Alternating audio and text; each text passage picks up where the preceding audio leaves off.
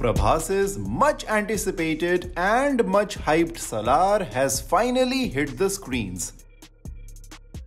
And with its release, the fight for box office domination is officially on. Because Shah Rukh Khan's Dunki released on Thursday. हालांकि इस लड़ाई में अपनी release से भी पहले सलार आगे चल रही थी.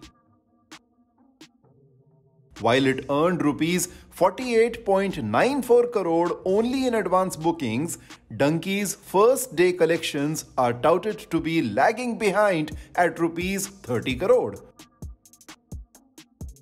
Yahi nahi, it made less than Adipurush and Sanju on its opening day, both of which had collected rupees 86.75 crore and rupees 34.75 crore respectively.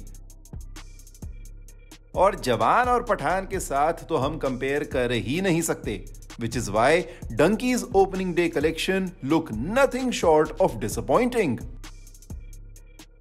This after all that controversy of Dunki getting a majority of screen space in all cinema halls across India. To the point that Salaar makers refused to release the film in some PVR Inox outlets as a mark of protest. Salaar के early reviews की अगर बात करें तो it's getting a mixed response. Some are loving it, while some feel that it doesn't live up to the hype. But then it's a Prabhas film at the end of the day.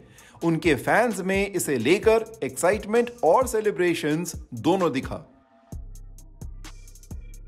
Also, both SRK and Prabhas fans are now trying to outdo each other, which makes us question the credibility of public reviews. The budget of these two films also needs to be taken into consideration.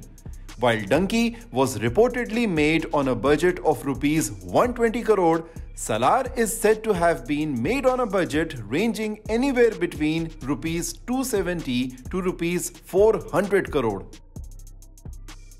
Which is why it really needs to set the box office on fire to be declared a success. At this point, we can only say that word of mouth will make or break the winner. Which of these two films are you rooting for? Let us know in the comments and make sure to subscribe to Shosha for your daily dose of entertainment.